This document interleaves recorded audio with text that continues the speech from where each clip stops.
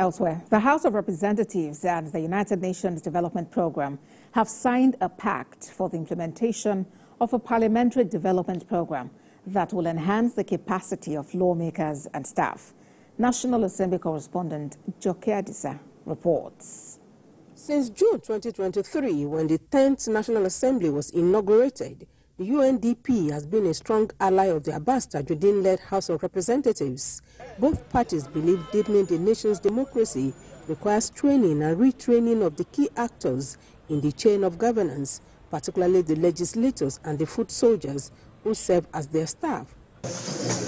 After months of talks, the House and the UN agency signed a deal they believe will better capture the capacity needs assessment of the 10th House. Mr. Tajuddin describes this pact ceremony as a moment of history for the UNDP and Nigeria. The agreement we have signed, it involves the training of not only members of the legislature, but also the staff and clerk of the House of Representatives, which, from my own estimation, will cover several hundreds of millions of dollars over the next few years. He believes the new project will enable lawmakers deliver on promises to constituents. Nigerian legislature will move from strength to strength.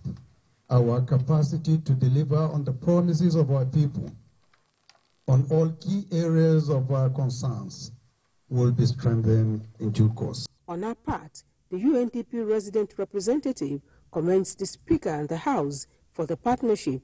She expresses support for the Parliament's drive to make the much-needed difference as Nigeria's democracy continues to thrive. As the largest development agency in the United Nations family, we know very well that governance is an enabler for development. We're therefore going to use our convening power, if I should use that word, to mobilize right partners, development partners, donors, civil society, private sector, to rally around this vision that you have, to make sure that we coalesce around this and we can advance the cause together. The United Nations agency is full of commendation for the Speaker for his inclusive drive, especially on issues on women's inclusion and participation in politics and governance, one of the organization's core areas. Away from Abuja to Bauchi State, where Vice President Kashim Shettima has called for stronger ties between the federal government and traditional institutions.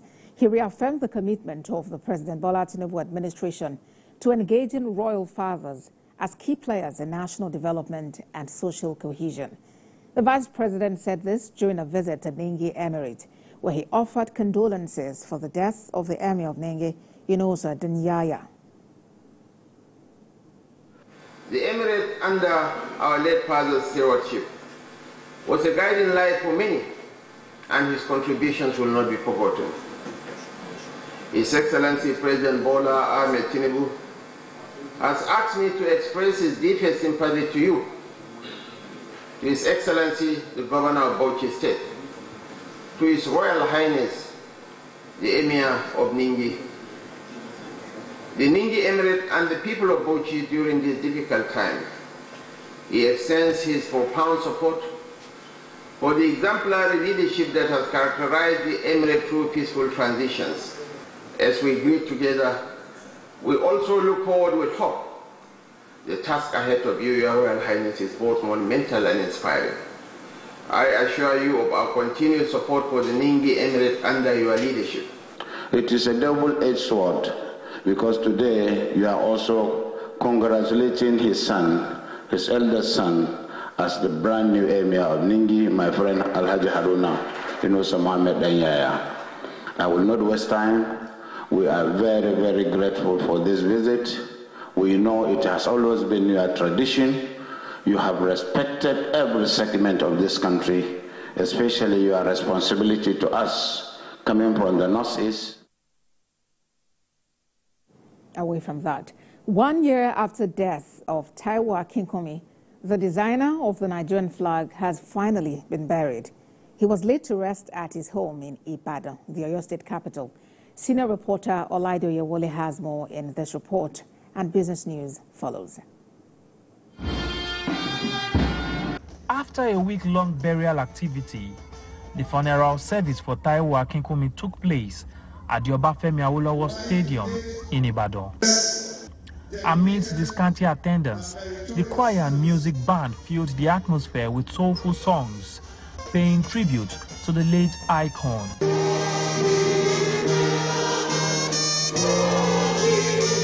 Acting Governor of Oyo State, government officials and clerics who paid their last respects emphasized the importance of upholding the unity and peace of Akinkunmi's legacy. Akinkunmi did not hold any political office, but he left a legacy, and it contributed more importantly than many people who held offices. In times of turmoil, estrangement, and divisive politics, this simple yet profound design has reminded us of the underlying commonality in our aspirations as a people. It is a conscious synthesis of identity, culture, and hope, all crafted through the brilliant mind of Pa Akinkunmi. Acting Governor of the state says the legacy of the late Taiwo Akinkunmi must not be forgotten, calling for his immortalization. Perhaps the Director National Orientation is here. He would convey our message to the federal government. It's never late. We have a lot to do in immortalizing Pa Akinkunmi, and the federal government should come handy in ensuring that the legacy left behind by Pa Akinkunmi is duly recognized. And the governor of the Oyo State, His Excellency Engineer Makinde, they are the one that stood up and said, this is Oyo State property. This is Oyo State man, that we have to do the burial in a colorful and in a good way. After the funeral service, the remains of the late Nigerian icon were laid to rest at his Kuala Ibadan residence. Oladio Yowole, TVC